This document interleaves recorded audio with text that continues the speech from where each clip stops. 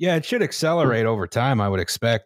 Yeah, so long as we keep producing content that is better every time, which Well, so long as every episode is better than the previous episode. Well, so long as every episode makes the previous episode sound like a piece of shit that you don't even want to go back and listen to. I'm amazed that people like listen to the old ones, and I'm just like, oh, your poor bastard ears.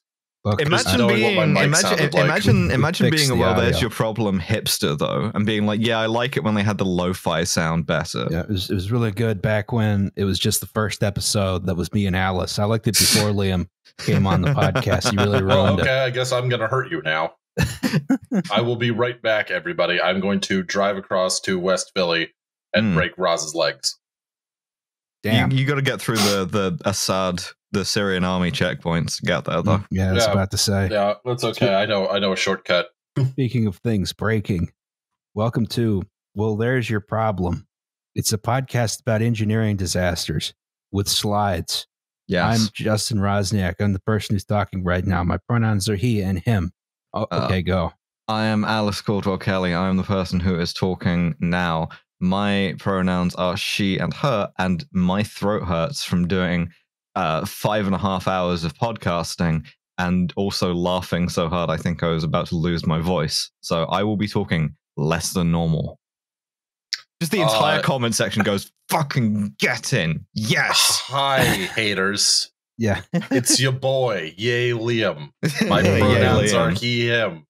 So I will bravely take up the we're gonna do the Russian system. When Alice kills over, I will take up her phone. Thank you. Yes. Thank you. You're gonna interrupt Justin for all the times I cannot. Yes.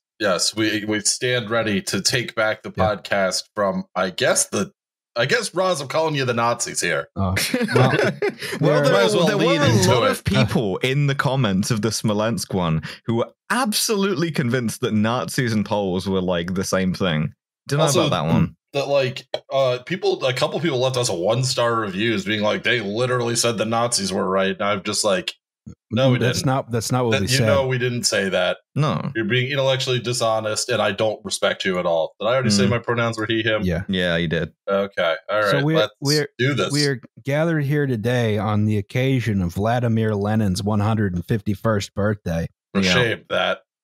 To talk about Pennsylvania. Liam, I have one answer for you. I'll just play Baby I'm Anarchist by Against Me, and then we can't even upload this episode because we'll get YouTube struck. Mutually assured podcast destruction. Fine. Oh, God. Mm-hmm. So Lenin lived, Lenin lives, Lenin will live forever, I am told. That's not how mortality works, but sure. Lenin walks around the world. I guess. The strangest tongues believe him, etc. That's Langston Hughes, yes. Langston Hughes, yeah. Before he like got cancelled for being a communist, and he was like, I was never a communist, despite having written like pro-Lenin poems. Oh, I like them personally. I didn't agree with his ideology. Just like hastily tucking your Soviet flag back in at the House Un-American Committee meeting. I don't know what's going on with the lighting of this jacket. I don't blame him for it at all, but it was also very funny in hindsight that he was just like, communism, never heard of it. Yeah. So what we're gonna do today, what do you see on the screen in front of you, is a scene of utter calamity and horror, right? We're going to talk about a disaster which is like etched into the cultural memory of Pennsylvania, because it was such a horrible disaster, but also because it kept happening after it happened the first time. We're going to talk about the Johnstown flood of 1889. I love this painting you have here. It's like a fucking Bruegel. Yeah. But first, we have to do the goddamn news.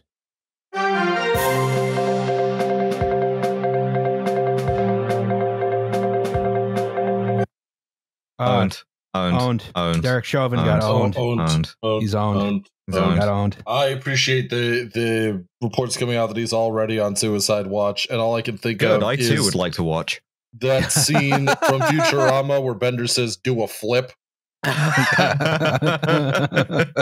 Yeah, we call this the double reverse face plant to broken hyoid bone.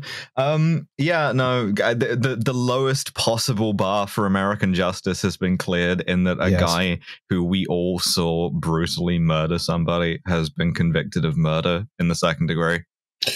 Yeah, and it says a lot that Roz and I both certainly didn't think they were going to convict on all 3 counts. Nope, I was shocked. shocked. Genuinely shocked that they convicted on a majority of them, and stunned that they convicted on all 3. He was convicted of murder instead of manslaughter. I was surprised. Yeah. And you could tell all of the cops were surprised, and all of the pundits on the right were surprised because they were fucking mad. Because they're just like, well, what's the point in living?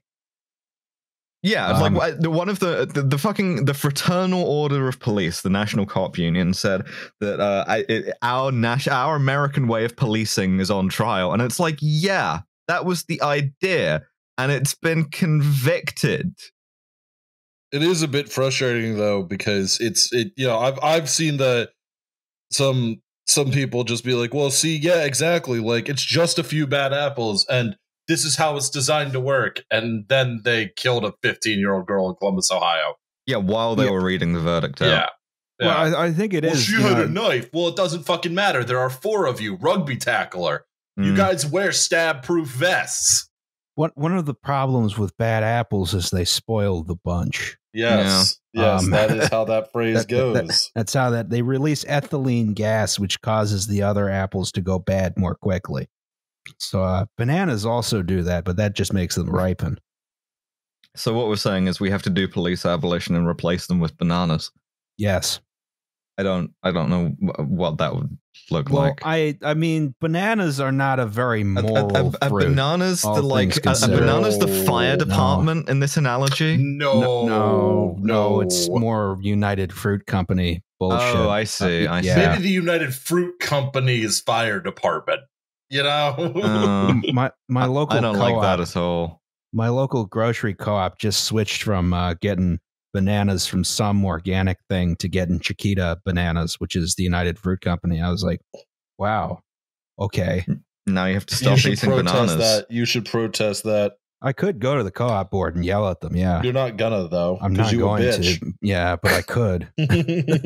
Hypothetically, I could. I do like the idea. That's what you make a stink about. Just walking in there like gun drawn. Like, yeah, we're not. I want the old bananas. I am unwilling to compromise. Doing fucking Kronstadt shit. We are forming an armed workers' Soviet in defense of whatever banana brand we had previously. I'm not going to buy your blood bananas. That's right. Anyway, this guy got convicted. I don't want to take his blood money. He's a dentist. Gums bleed. Yeah. He hasn't been sentenced yet. Could be anything from almost nothing to like 40 60 years. Kentucky. Yeah. I think they'd have a hell of a time giving him almost nothing, though. Yeah, but then maybe that's like hindsight now that he has been convicted in the first place, because I was convinced they were going to acquit him. So I figure it will not be the maximum sentence, although there are aggravating circumstances? Aggravating circumstances. Thank you. Yeah, because technically he's a first-time offender. They would normally be limited to 15 years unless there are aggravating factors. Now, I would consider being a cop to be pretty fucking aggravating. Yes, and in front of a child. Yeah. He gets the full 40, but with 39 years and 8 months suspended. Yeah, that's what's gonna happen. Yeah. Thank you for speaking it into existence. Getting 40 years of unsupervised probation. I will say it's been a tough week to be a prison abolitionist, and I'm just like I don't want people in prisons, and at the same time I hope they literally nail his dick to the floor. There is one solution, which is but it doesn't have to be in a prison. If you don't want to imprison somebody like that, you can. Yeah, you can go back. You can go like full 18th century England and just have execution as the penalty for every crime. It's neat. Or it's like orderly. Transportation. We're going to put him on a ship and we're going to send him to Mars. Yeah, that'd be a good one. This is going to be he's going to be the first source Derek of labor. Chauvin and Elon Musk buddy cop movie in space where they both redacted each other halfway into the movie. He is Elon Musk's sole source of labor and later protein. I would watch that. I would watch that. Oh boy. All right. So, well, it's still ACAB. Yes. I mean, yeah, no matter what, that one guy on Twitter who really wants the attention, who thinks I'm counter-revolutionary trash, cry about it to your 400 followers, guy who wants the attention. I'm sorry your mom doesn't love you. All right. But who would? Who could possibly love you? The podcast that hates you back. That's right. With a smile. All right. So now we need to, before we talk about the Johnstown flood, we need to go through some context here. And we need to talk about what's Pennsylvania. We have to talk about what is Pennsylvania? What is Pennsylvania is Penn's Woods. Yeah, some guy, this Quaker showed up. He did a treaty that was one of the less exploitative ones, and then his kids didn't run around it. We're gonna find the fastest guy. Oh yeah. But William Penn himself, if you go on the Lenape tribe's website, which they have, they're like, oh yeah, Penn himself, pretty good. All that stuff was fine. His kids, though, fuck those guys. Fail sons. Yeah, so you don't have to do a land acknowledgement if you're in like this part of Pennsylvania. No, right? you're on purchased Lenape land. Yeah, no, we bought baby. Yeah. We bought it fair and square. Yeah, everything and else actually for a decent deal, not just for some beads. Yeah, exactly.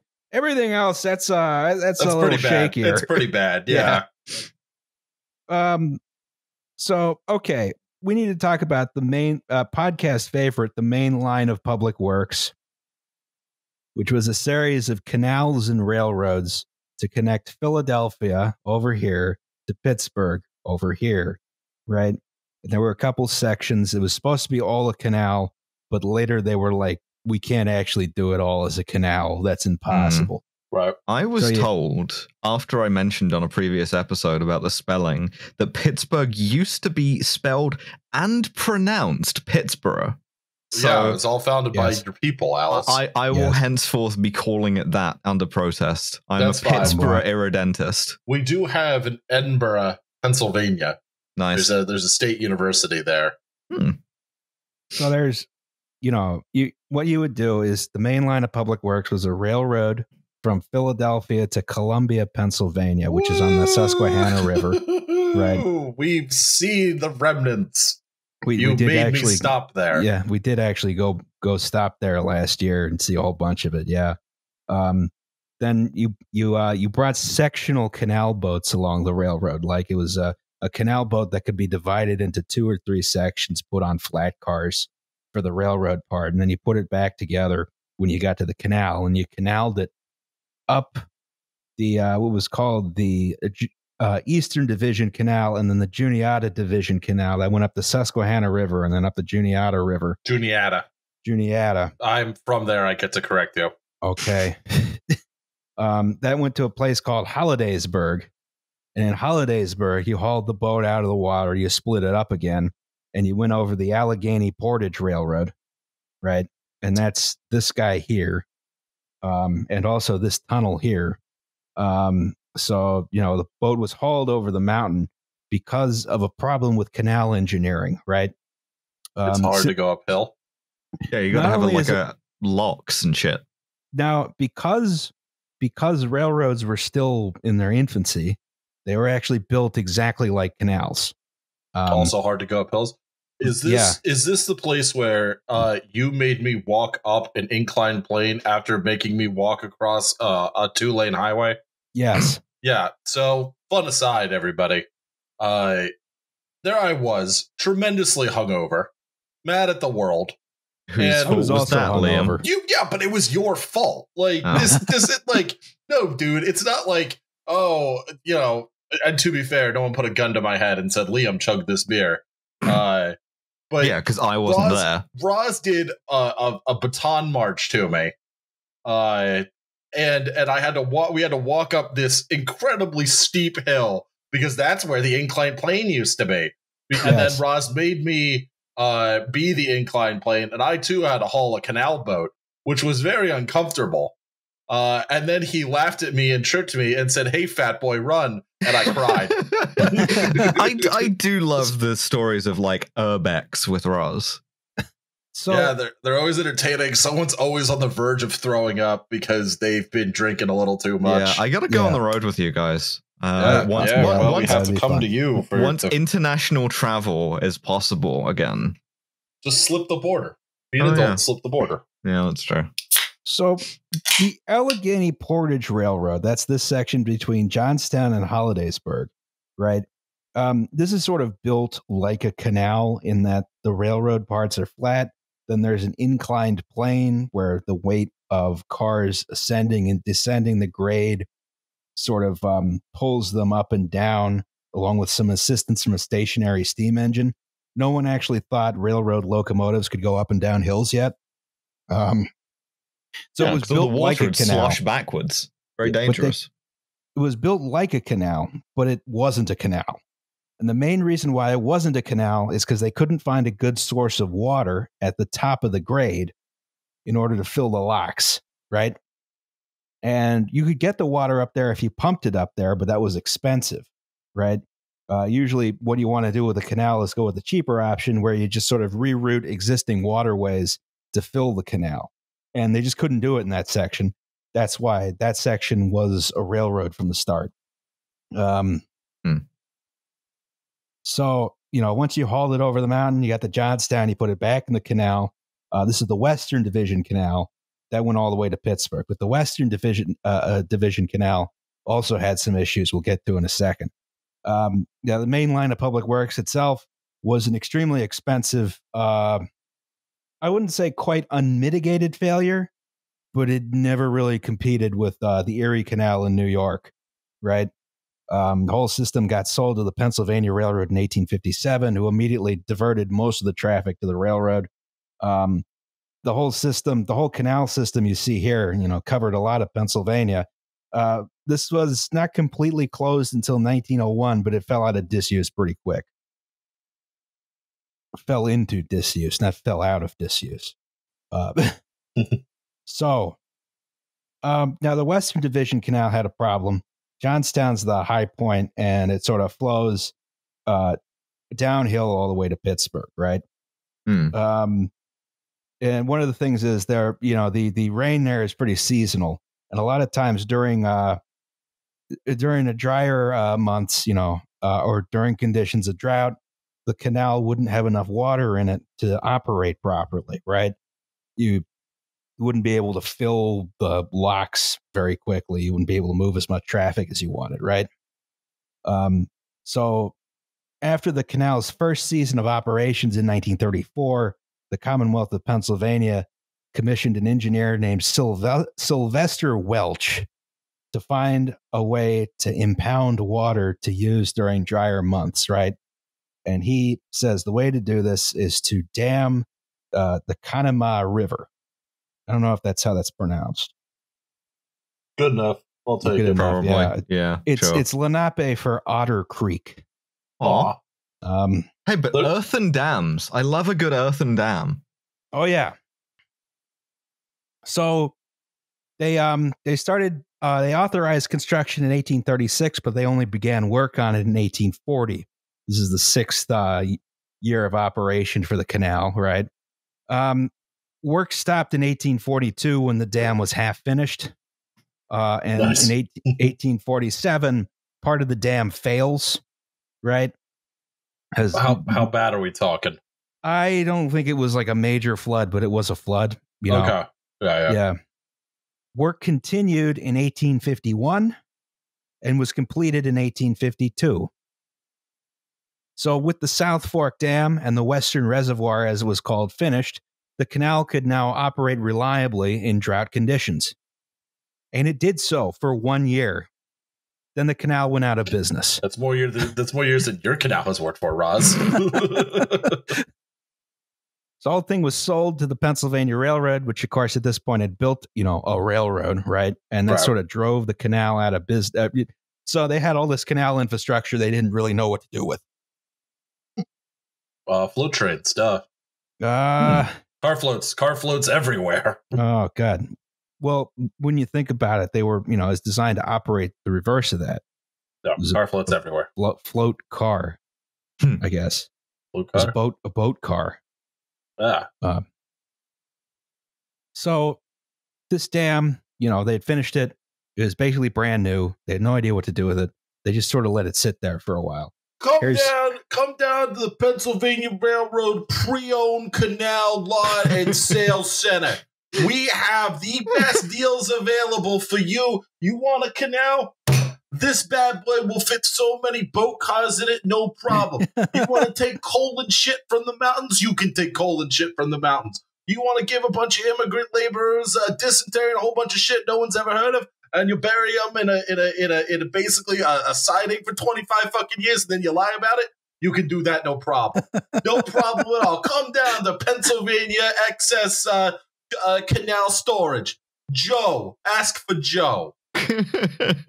Yeah, we sold this canal to the 1901 version of Megatronics. Yeah.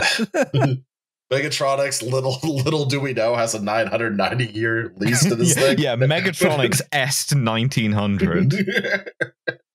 Yeah, the ninja swords are really just for decoration, actually.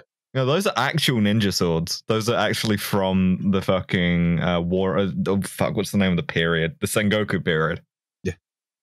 So here's, I guess, okay, so this is an earth and rock-filled dam. It's 72 feet high, 918 feet long, 10 feet wide at the crest up here, right? 220 feet wide at the base. It had a 70-foot wide emergency spillway, right? Your basic theory of operation here, the dam holds back a reservoir, right? There's this control tower here from which you could use some control rods to open sluice gates that fed into 5 cast iron pipes. And those cast iron pipes went into a stone culvert underneath the dam and then an outlet into the Little Kanama River, right? So you could discharge as needed to fill the canal. You could drain the whole reservoir if you needed to, in case you needed to do repairs. As originally designed, the dam worked pretty good, right? But again, it was abandoned almost immediately after it was finished, right? Here's our reservoir. Here's the South Fork Dam is up here. There was a spillway on the side, right? Now, and at the time it was built, this railroad that runs straight through it was not there, obviously. So, the dam wasn't really being maintained when it fell into disuse, right? In 1862, the culvert in the dam collapsed and sort of washed out. They didn't do any repairs on that, right? The Pennsylvania Railroad sold the dam and the reservoir to Pennsylvania Congressman John Riley, right? And John Riley kind of sits on it, but what he does do is he sold the cast iron discharge pipes for their scrap value, right? Hell yes. Yeah. Literally early 20th century, strip the copper wiring out. Yep. Mid 19th century. Oh, fuck. A game changer. Okay. A pioneer. A visionary. For ripping shit out of other shit. Before this, guys had to steal the lead off of church roofs, but this guy was in the stolen scrap metal game in a way that people wouldn't be for decades. Yeah. So, anyway, so now it was impossible to dewater the reservoir if you needed to do repairs on the dam, right? Ideal. Yeah, exactly, right? So in 1879, a man named Benjamin Franklin Ruff organized a recreational club for rich guys in Pittsburgh. No, thank you. I prefer my Benjamin Franklin smooth. Just walking up to him, like touching his face, being like, "Oh, it could be a smooth Benjamin Franklin, unblemished by cirrhosis and everything else he probably had." That's that would be, I guess, the statue on the bench at University of Pennsylvania. I hate that fucking statue. Post smooth Ben Franklins. Oh, you rub it for good luck. Fuck you. Fuck your dumb school. Should have gone to Temple. Smooth Ben Franklin hanging out with smooth Bernie Sanders. So Benjamin Franklin Ruff organized this club with Henry Clay Frick. Oh, shit. My favorite industrialist. Who you may remember from very nearly getting popped as part of propaganda from the deed. By Emma Goldman's boyfriend, Alexander Berkman, who bust into his office with a gun and a sharpened steel file to try and kill him, and came damn close from back in the day when you could just go to a guy's office and like be like, oh yeah, this is the building named after the guy. Hi, I'm here at 2 o'clock and just get shot in the chest. He is an actual guy. He has a has a name on his door and everything, and you won't get taken out by like a Blackwater sniper nest as soon as you come within a mile of his house. You can just walk right up to him and just like do the job, right? But didn't come off. No. Sad to say. Yeah. And anarchism has failed ever since. That's right. Shut up, Alice. Should have organized this stuff in some kind of a state. No, we can't do that. Shut up. He made his fortune through coke, right? Not the good kind, ladies and gentlemen. It's not Coca-Cola, and it is not cocaine. It's coking coal, right? Yeah, which is used in the steel industry. Welcome to Pennsylvania, land of opportunity. So he wound up buying the reservoir and the surrounding land, and the intention here was to repair the dam, use the reservoir and the surrounding land for fishing and hunting, right? So Benjamin Franklin, rich guy stuff. Yeah. So they go about doing this in 1881. It was very popular, started attracting a lot of Pittsburgh's upper crust, including, of course, Andrew Carnegie, right? The steel guy, Samuel Rhee, who was eventually president of the Pennsylvania Railroad, Andrew Mellon, the Mellon Bank guy, a whole bunch of other people. One of the fun things is if you sort of go through the history, a lot of the guys who joined this club didn't like each other. They just really crazy. A bunch of old rich guys all trying to arrange hunting accidents for each other. Yeah. Oh no, Barnaby! I seem to have shot you 37 times. Actually, it's a Pittsburgh accent. So, no, I shot you 45 times. I'm sorry. Gay Steelers. Shut the fuck up. I love the idea that that's what Andrew Carnegie talked like. Although, no, he was fucking... the one thing I remember about Andrew Carnegie is the reason why I pronounce his name, Andrew Carnegie, which is that he demanded, under threat of serious legal action, a correction in every newspaper that pronounced, that suggested his name was pronounced that way. And he insisted to his dying day it was Andrew Carnegie. And he would absolutely... Carnegie. No, it's Andrew Carnegie. Fuck you. Yeah, we're alive and you're dead. Yeah, old dead bitch. We're alive, Lennon's alive, and you're not. Mm-hmm. I'm sorry, I get a little antsy when I've been recording for like 5 hours. A specter is haunting Pittsburgh. The specter of communism. That's right. That's actually true, but whatever. So the a whole bunch of other people who went on to be like congressmen and stuff like that joined this club called the South Fork Fishing and Hunting Club. When Langston Hughes wrote that the strangest tongues received Lennon, he was talking about Pittsburgh. Yes. Thank you. Yeah, he sure was. That's all of Pennsylvania, which has probably more regional dialects than I think any other state. I thank God every day I don't have one. Yeah, you don't have an accent at all. At all.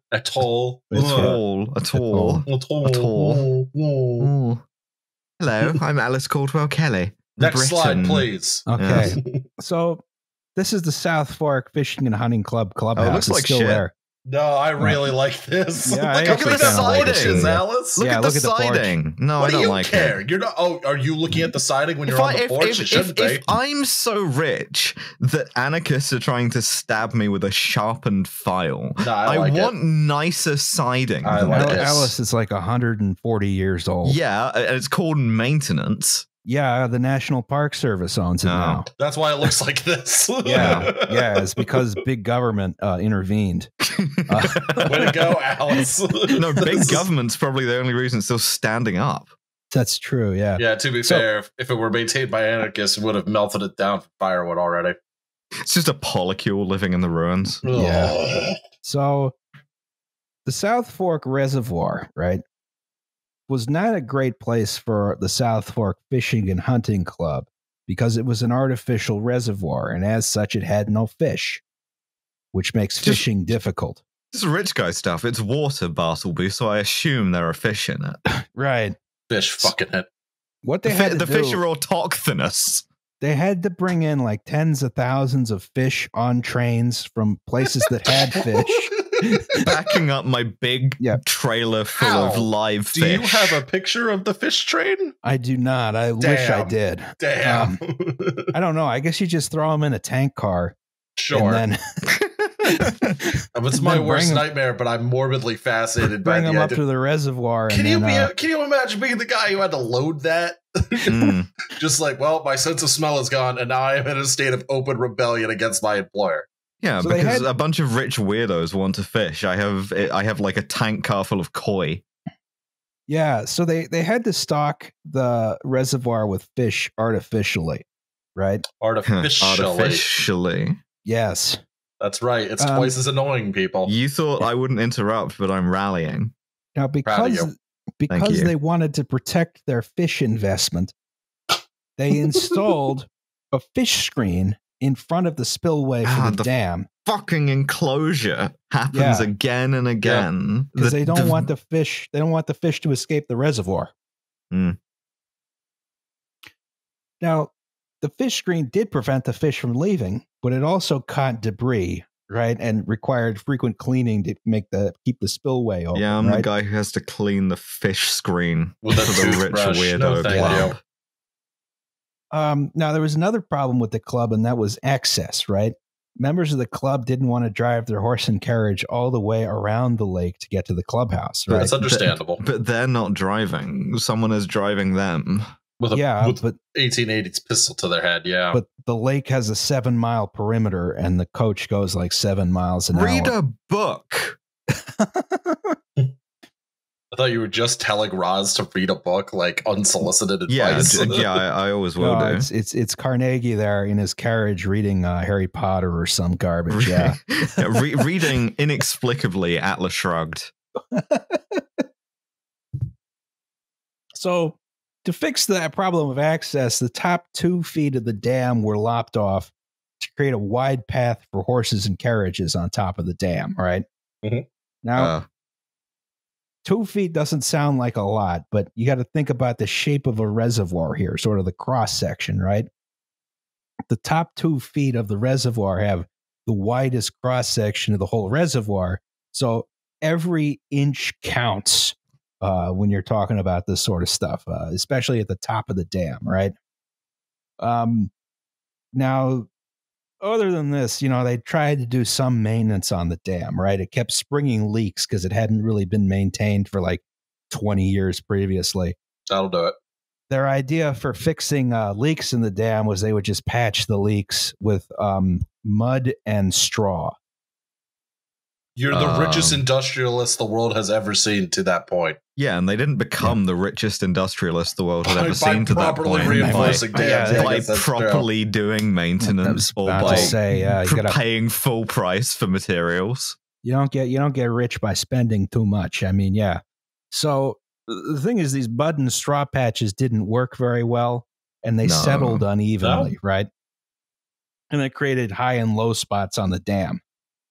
Now, there was one member of the club named Daniel Johnson Morrill, who was a Republican congressman from Johnstown. He expressed severe concern about the state of the dam.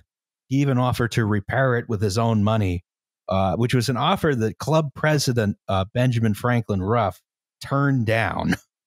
Yeah, really abrasive Benjamin Franklin. Yeah. Yeah, both of these members died the free before money, man. the flood.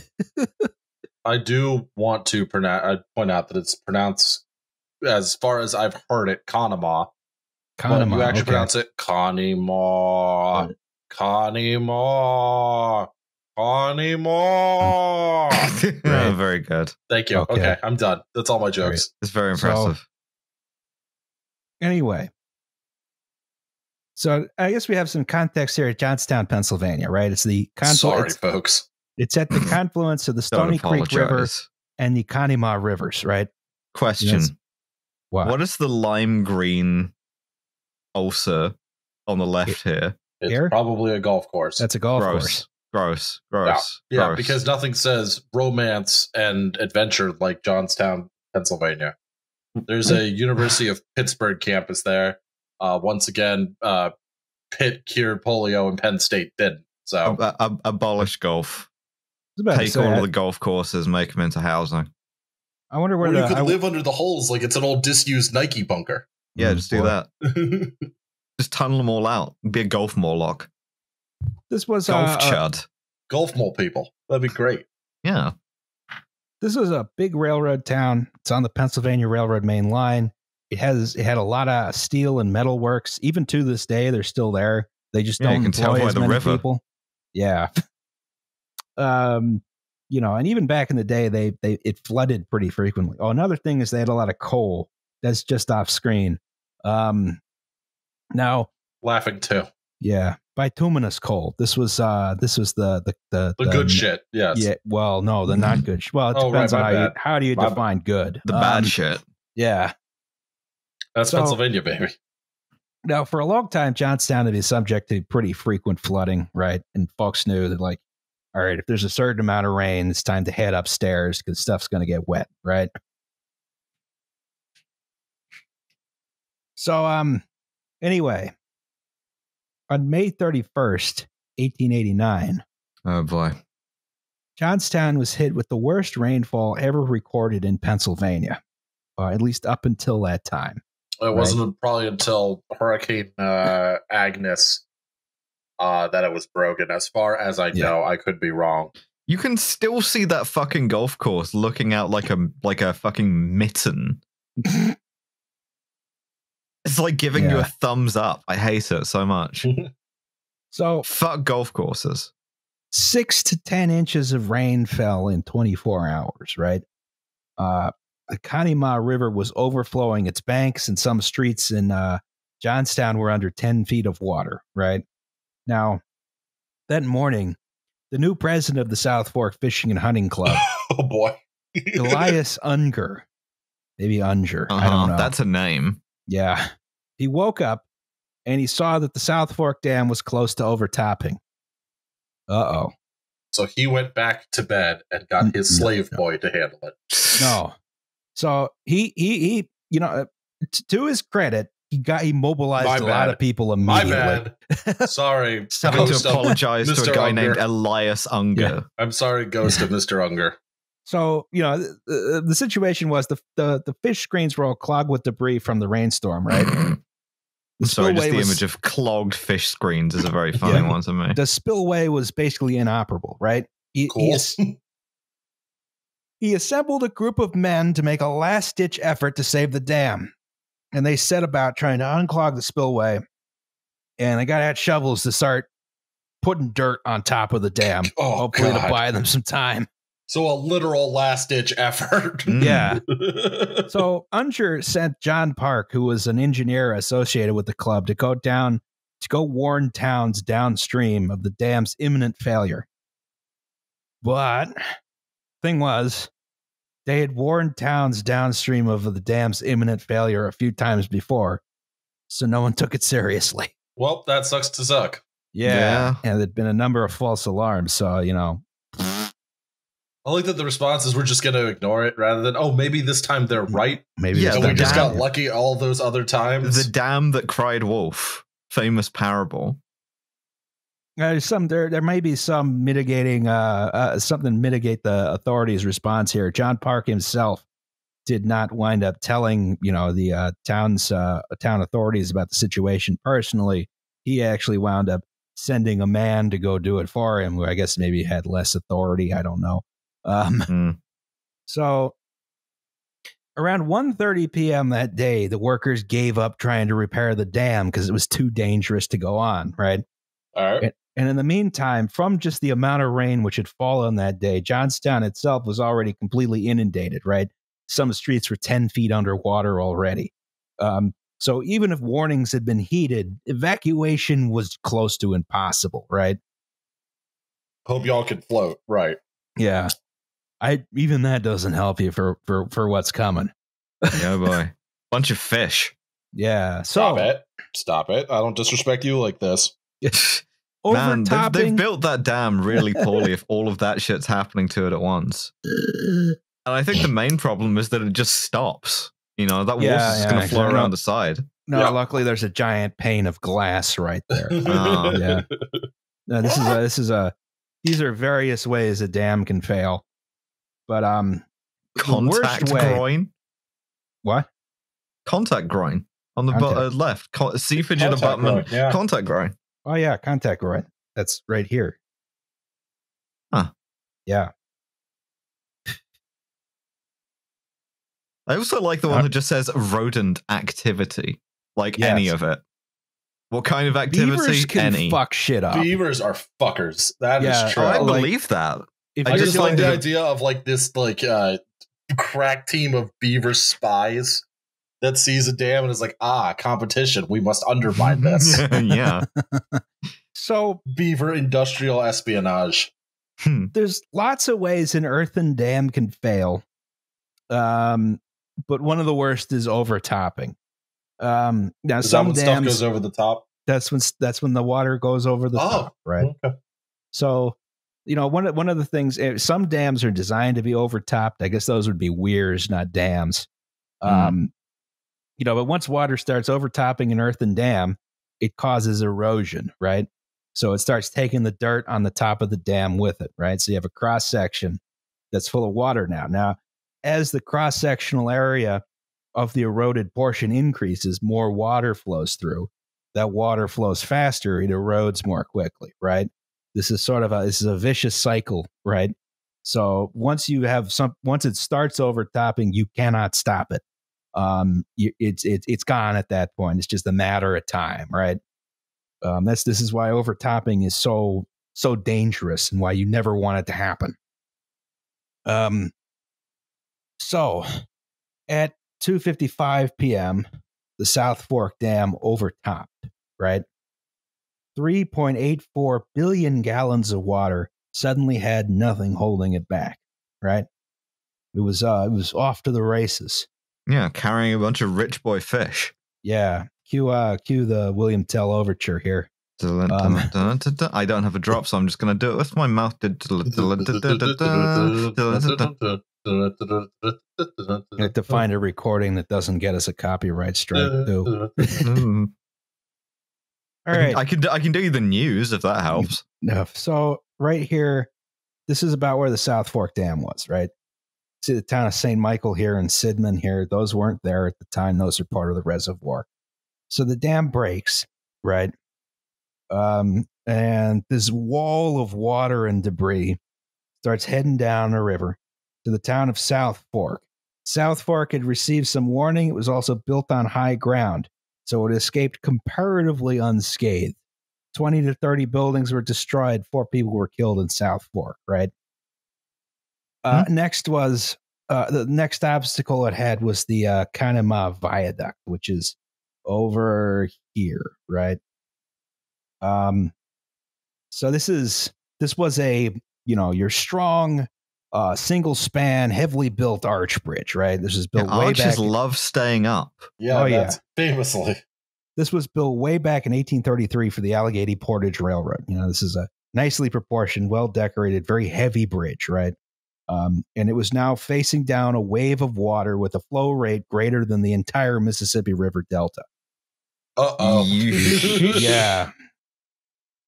Millions of tons of water and debris slammed into this bridge at about 40 miles an hour, and it held for 7 minutes.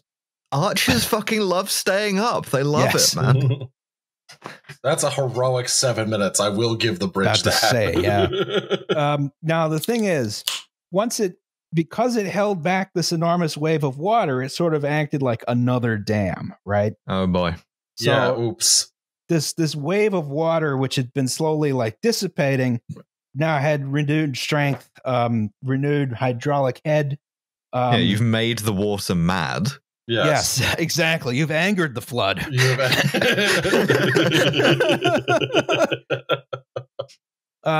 So suddenly we've gone from, a 70-foot wall of water down to, I don't know, maybe a 20-foot wall of water. Now we're back up to a 70-foot wall of water, right? Yeah, it moves to its second form. Yes. Big angry wave 2. Continues on its 14-mile path of total and complete obliteration, right? So its next stop is here, Mineral Point, right? Mineral Point was a small town. It was about 1 mile downstream of the viaduct. It had about 30 houses along one street. And it was wiped from this plane of existence. Just total obliteration. Ooh. Nothing remained. No structures, no foundations, no topsoil.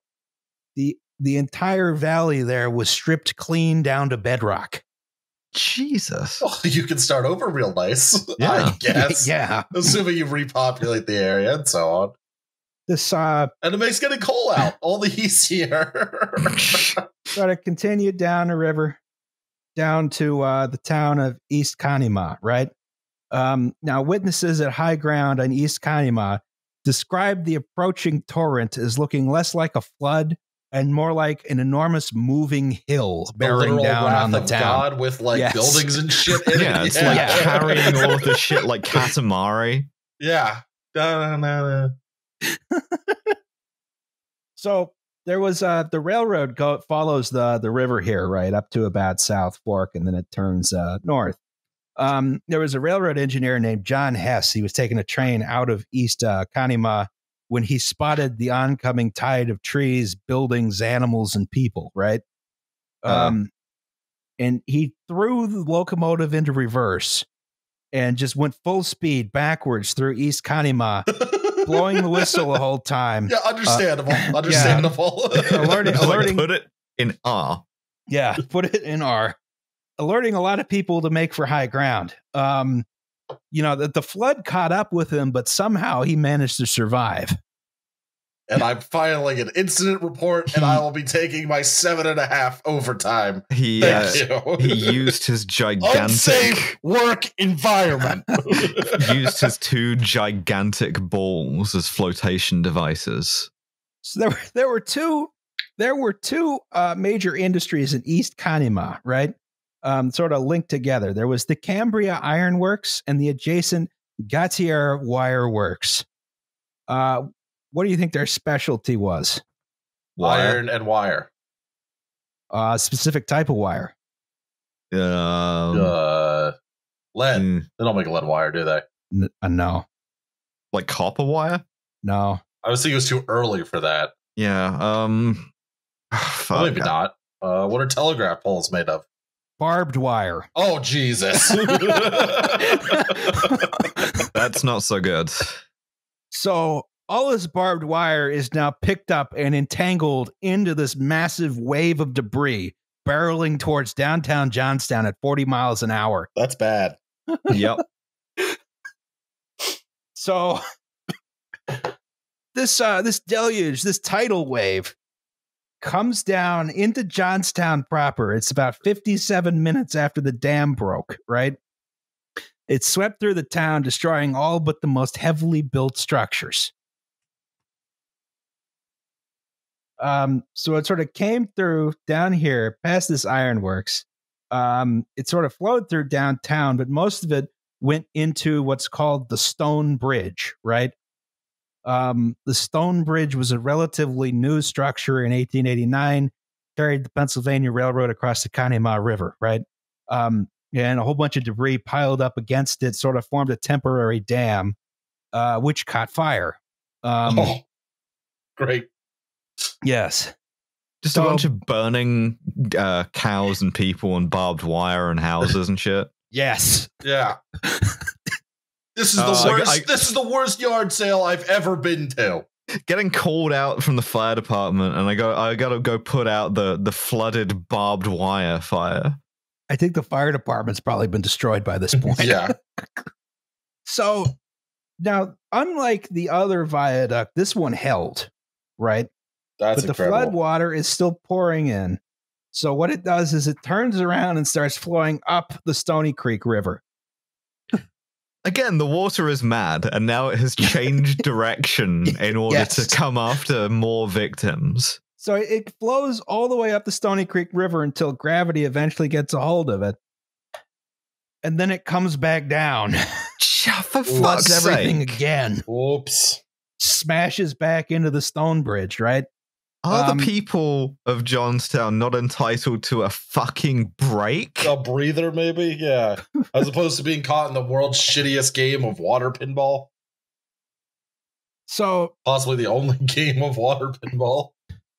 So at this point, like a lot of downtown Johnstown just got completely destroyed just through the motion of the water as well as its outer suburbs. It came in, it all this debris got slammed up against the stone bridge, which again somehow held.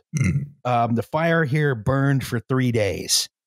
It's all entirely full of trees, parts of houses, barbed wire, horses, railroad cars, livestock, people. Just stuff. Yeah. Viscera. Yes.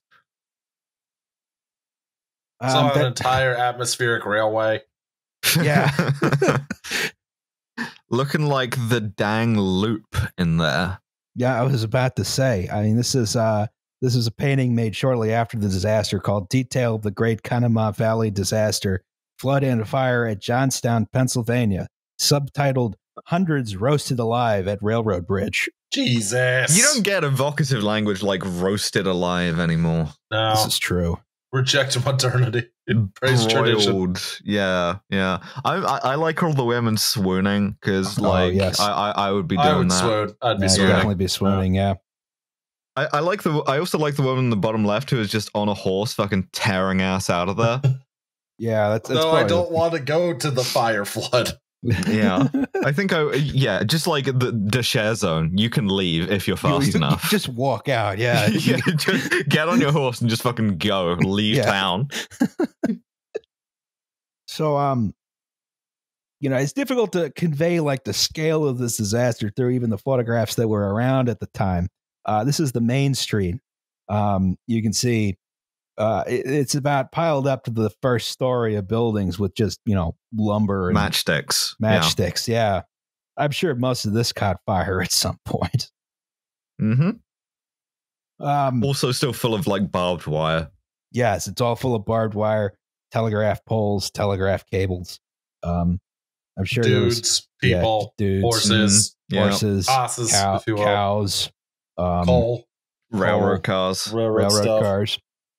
bits of bridge, bits of topsoil. This is the stone bridge after a couple weeks of debris removal. Strong ass bridge. Yes. Archers love to stay up. Yes. When all this debris came in, it was a pile 70 feet high, covering 30 acres. Jesus. All full of barbed wire. Yeah. That's bad. And removal of this debris was very slow, but they eventually figured out how to speed it up when a man named Dynamite Bill Flynn. Hell yeah. Found a guy. Yeah, we found it. We found a dynamite guy. We had a crew of 900 people who just blew it all up. Just fucking Easy Pete from Fallout New Vegas has showed up. And he is going to dynamite this barbed wire into atoms. Yes. This was not a super duper survivable flood. One of the ways you could do though, was to be lucky enough to be in a structure that remained intact as it was carried away. So this is the John Schultz house. It's not supposed to look like that. It's Probably not. Not supposed to look like that. This was skewered by a huge tree and then uprooted by the flood, moved off its foundations on Main Street, and then floated a couple blocks down to Union Street and then got deposited on its side. There were 6 people in there, including the owner, Mr. Schultz. All of them survived. Just throwing up out the side of your window door like, yeah. I always wanted to live in a bouncy castle. I tell you what about John Schultz, though. Guy knew how to build a fucking house. I was about to say, yeah, it's a pretty well-built house. Does not skimp on the siding at any point. Mm-hmm. Another railroad car just sitting over here. Yeah. So bunch of barbed wire. There's some accounts of people, just being. If you got past, one of the tricks was not getting stuck in the debris pile at the Stone Bridge. If you somehow got past that, a lot of times people managed to clear. You get swept clear. You actually had a little better chance of surviving. There were folks downstreams with like poles trying to fish people out of the river. I like that you call it a trick, like you're going to get the Prima strategy guide for surviving the Johnstown floods. Well, it's not like this didn't happen again. Oh boy. Maybe we can do at least 2 more episodes on Johnstown floods. Oh boy. So, here's sort of the downtown area shortly after the flood. This is taken from the funicular, which is still there. I think it's the only funicular in the United States you can drive your car on. Yeah. You can see most of the downtown is now just vacant land. It's not even like a bomb's gone off. It's more random than that. It's much more random, yeah. I mean, it's all luck of the draw. Yeah. Doing a very complicated exercise in like fluid dynamics to work out whose house gets fucking uprooted. Yes.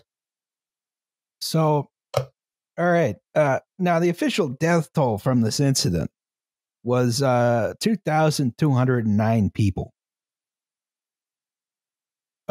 Later revised to 2,208 people because one guy who was reported missing turned out he just managed to extricate himself from the giant pile at the Stone Bridge and just walked out of the valley and never looked back. Understandable. Yeah. Understandable response. You can leave. And they found him living in Massachusetts like 20 years later. That's funny. At the top of a massive hill.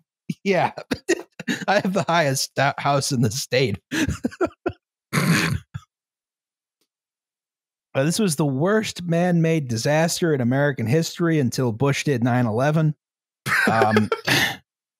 And it was the worst disaster of any kind in America until the 1900 Galveston hurricane. Huh. Bodies were found as far downstream as Cincinnati. Fuck.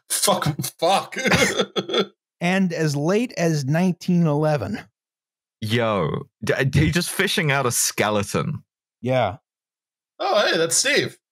That's Steve a skeleton covered in like barbed wire. That's like we've inflicted the Somme on this bit of Pennsylvania by accident. Yes. 1,600 homes were destroyed. 4 square miles of Johnstown were leveled. There was about $17 million in property damage all told, which is about $497 million in today's dollars. Yeah. Now, recovery efforts started really quickly. A lot of folks who were, local industrialists who may have been involved in a certain club started trying to really pool resources as quickly as possible for, maybe genuine concern, but also, let's try and cover our asses here a bit, right? Are you suggesting that this disaster has some kind of a class character? Oh boy. Wait till we get to that.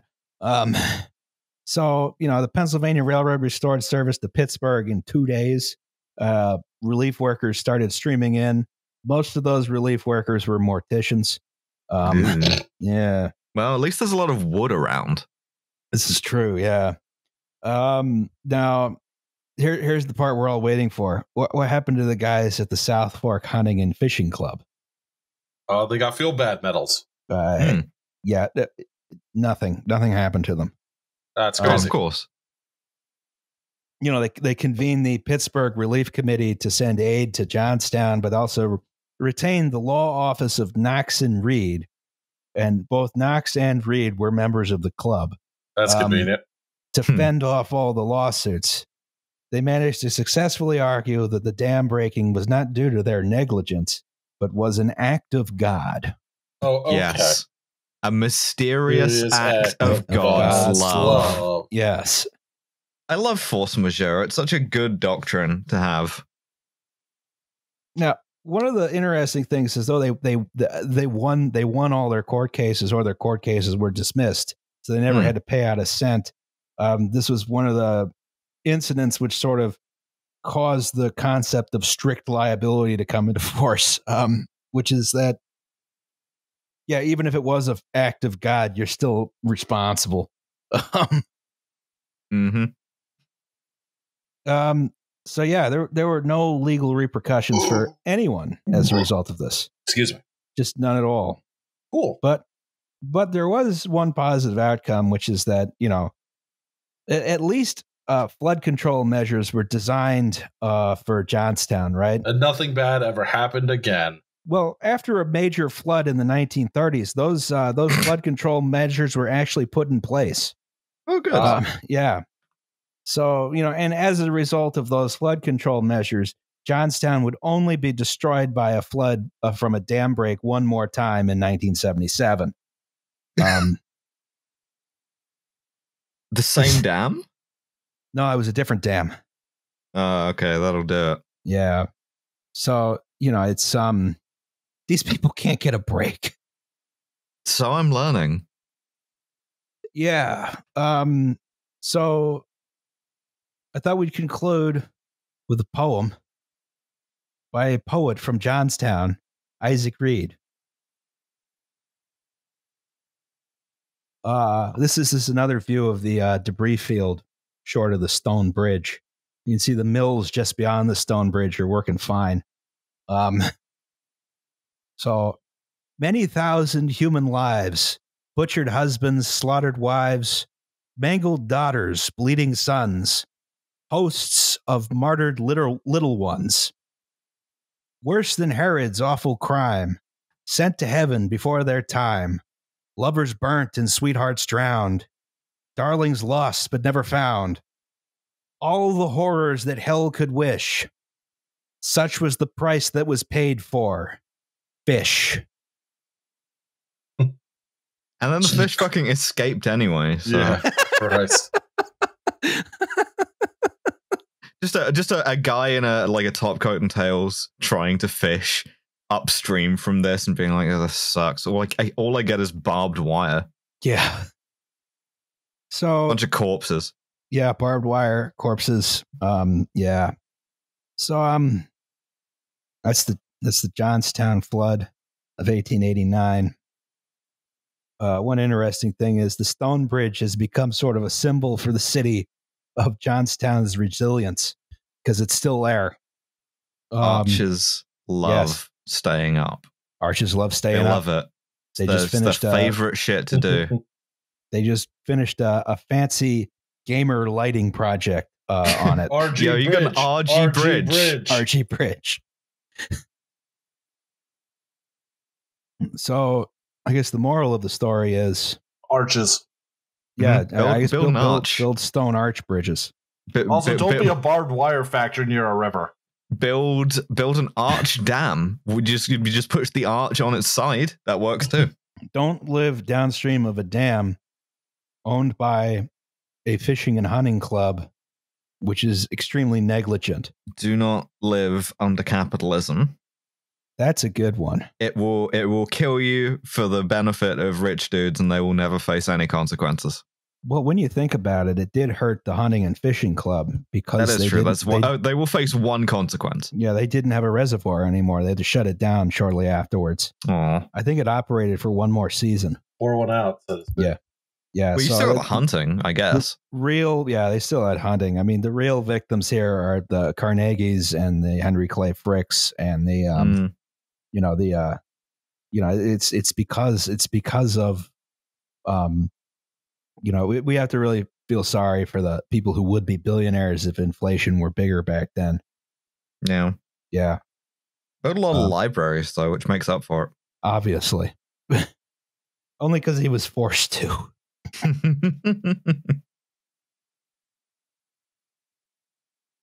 So yeah, it's the story of Johnstown, Pennsylvania. Well, part one of the story of Johnstown, Pennsylvania. We're going to do parts 2 and 3. Yeah, we got 2 more episodes out of this if we want to. All right. Yeah.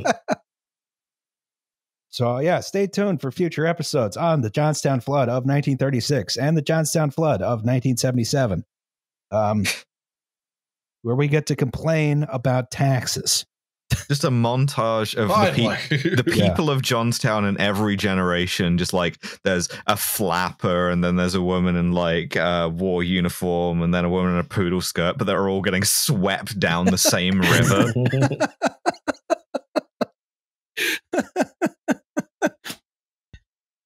Well, I imagine when they established the Johnstown Flood Museum, they didn't realize they would have to update it so frequently. How can I make this museum fresh and interesting? Oh, I ask know. as I'm holding this cursed monkey's paw. We need something to, I mean, other towns in Pennsylvania have opioid problems, but Johnstown still has more classic problems. Yeah, you know how it goes. Yeah. All right. Well, do a segment on this podcast called Safety Third.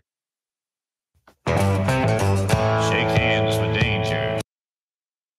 People keep saying in the comments that they know who the previous Safety Third was by, and It was by an actress. It was by an actress, you do not. You do not know. We no neither idea. confirm nor deny any of Yes. this. We don't reveal the identities of confidential sources on this podcast. This is true. All right.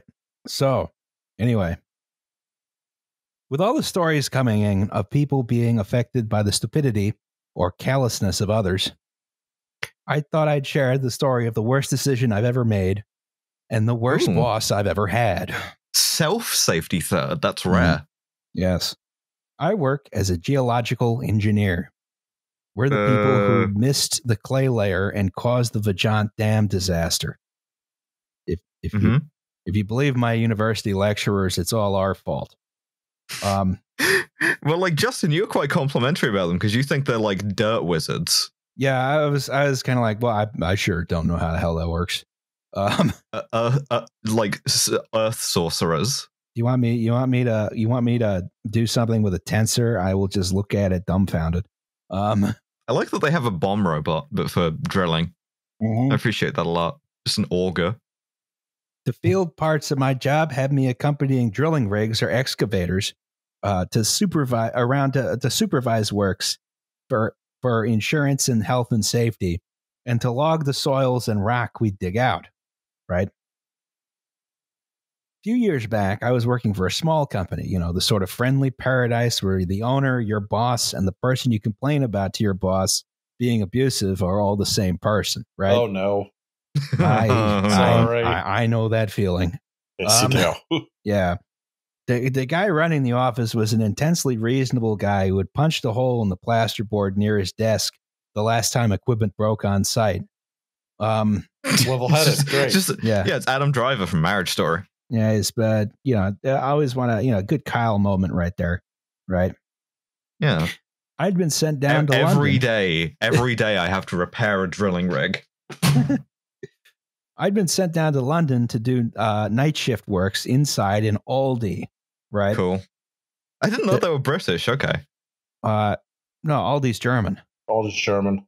Well, no, I'm the person writing the Safety Third, not Aldi. They're Britain. Wow. They're British. Yeah, they're from Britain. You sound like you're from London. There was some question of contamination beneath the store, and we need to get soil samples. We were to core through the concrete floor and drill holes through the dirt below.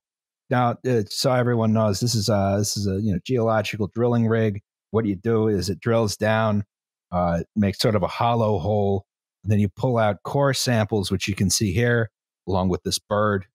Cool bird. Sweet bird. And then you can sort of look at Is that the a core magpie? samples.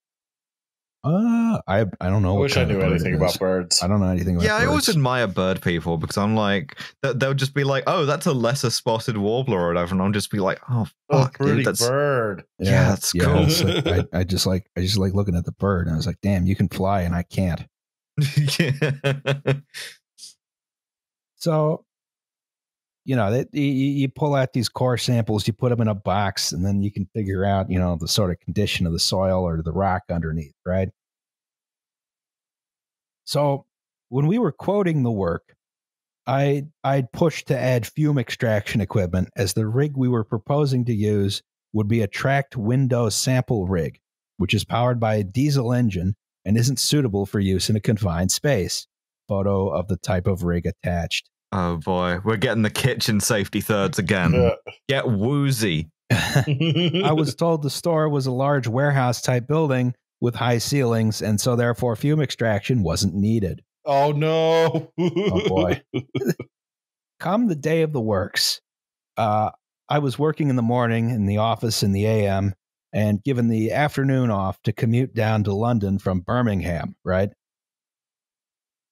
I check into a terrible hotel, get a few hours sleep, and then head over to the Aldi. I go in to buy food before it closes and notice a problem. The ceiling is low. The building was not a high warehouse, and there's a dropped ceiling that almost touches the tops of the shelves. I called my manager at home and told him about the ceiling and asked for fume extraction. He told me there's no time to get it now, and it's not on the quote anyway. Get the job done. Oh boy. Oh no. At that point, the drillers arrived, and I decided to be stupid. I asked them if they were willing to get the work done quickly. Now, to generalize, drillers always want to get the work done quickly. The greater part of my health and safety duties consist of making sure they wait for me to scan for cables and that they dig the first meter with shovels rather than drilling under power, right? Because it's the depth range where you find the most cables, and going deeper with shovels is a nightmare, right?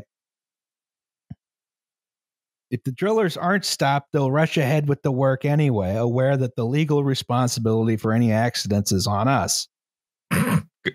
Owned. The risk of hitting a gas main and exploding never seems to worry them. Yeah, because you have to play the cool drill. That's a good point. Yeah, they are pretty cool. I think I might have the mindset to be one of these guys. Yeah. You just got to get me recording a podcast for like 6 hours, and then I'll be, yeah, fuck I'll it. I'll do whatever you want. I was about to say. Fuck it, fire it up, yeah. It pays pretty good. So, they said they'd try and get the work done before the fumes got too bad. Oh, that's not a good sign. Yeah.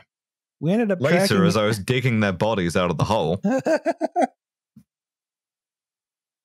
We ended up tracking into the store, cutting through the concrete and drilling. Thankfully, the drilling went quickly, about 40 minutes per hole. I've been there. Because the fumes were fogging the aisle by the end of each hole. Between just the shelves, in the Aldi the next day, like, hey, why does everything smell like diesel? Aldi. Yeah, it's Europe. Don't worry about that. Yeah, it's true. All of Europe smells like diesel. I don't know how you tell the difference. Wait, are you telling me that America doesn't smell like diesel? No, America smells like gasoline. Ah, luxury. Yeah, exactly. Europe smells like diesel and cigarettes. Yep. Yeah. On the other hand, all the lead in there, or at least that they used to be, has you doing all the mass shootings. We don't have it anymore. Yeah, we got rid of the lead. We have ethanol in the gasoline now. Oh, good.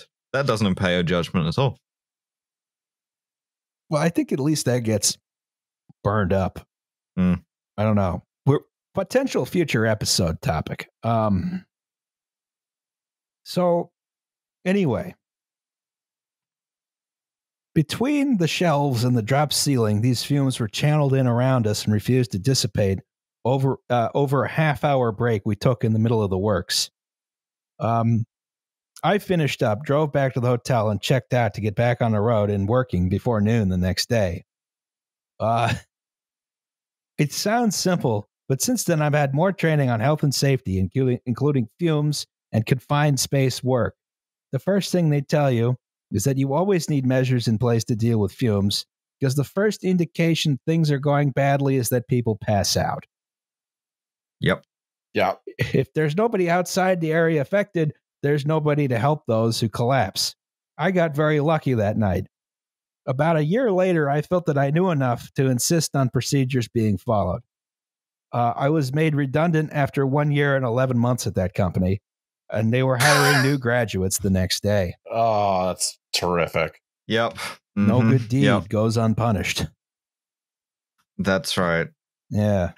Don't fuck around with like confined spaces and fumes, though. Shit's the worst for this. Not a good idea. There's so many like maritime accident reports where it's like, yeah, this guy fucking collapsed in there, and then 6 or 7 people went in sequentially to try and save them, and there's just a pile of bodies at the foot of the ladder. Yeah, or, like, exactly. They tried to like reverse engineer one of the like egress air supply things that only gets you one way. Got down, realized it only gets you one way, then passed out and died. So, Oh, fuck. Yeah. Yeah, you gotta, I like to read maritime incident reports for fun, which is why I'm so fucking normal. Yeah, not a good idea to hotbox diesel. No. Once we develop machines that run on weed, this will be a lot easier. Well, thank you to the socialist Biden administration who are going to be on this. Of course, yes. Forthwith. We'll soon have a good socialist weed-based technology. Smoking on that shit that killed Joe Biden. Yes. So that was safety third. Yeah, it was like catastrophically dangerous, but Congratulations on being alive. Yeah, congratulations on getting away with it. Mm-hmm. This is a near miss kind of thing. Didn't happen this time. And therefore never will. Yes. Shouts to Johnstown, Pennsylvania. Yes. Meantime, I want a giant drill on a robot. Oh, that'd be fun. We'll get you one. Thank you. Subscribe to the Patreon so that I can get a giant robot drill. Also subscribe to Trash Future. And also subscribe to Kill James Bond. Give me all of your money. I need so many surgeries to make me not feel terrible all the time. Yes, give Alice your money. Give me your money. Mm-hmm. Give Roz Justin your money. I would like your money as well. Our next episode will be on the Tacoma Narrows Bridge disaster. That's right. That's right. I guess we just did the commercials, which are all give us money. Give us money. Give us money. Give us money. Bonus episode coming whenever Roz writes the damn thing. Yeah, so European Siege Warfare bonus episode coming whenever I write the damn thing. Also, shirt, international shipping. When? Right. Yeah. All right. I'll bug Union Pete. You got to go yell at Union Pete. Yeah. You're welcome. Okay. All right. That's an episode recorded at a weird time. Happy birthday, Vladimir Ilyich Lenin. Mm-hmm. I think that's it. All right. Bye, everybody. Yeah, I only have one thing to say, which is in tribute. I'm not listening to you. I'm not listening to you. All right. That's it. That's it. Bye, everybody. Bye. Smell you later. Alice, go to bed. All right. We did it. We did a Roz, podcast. write your cathedral episode. I will do that.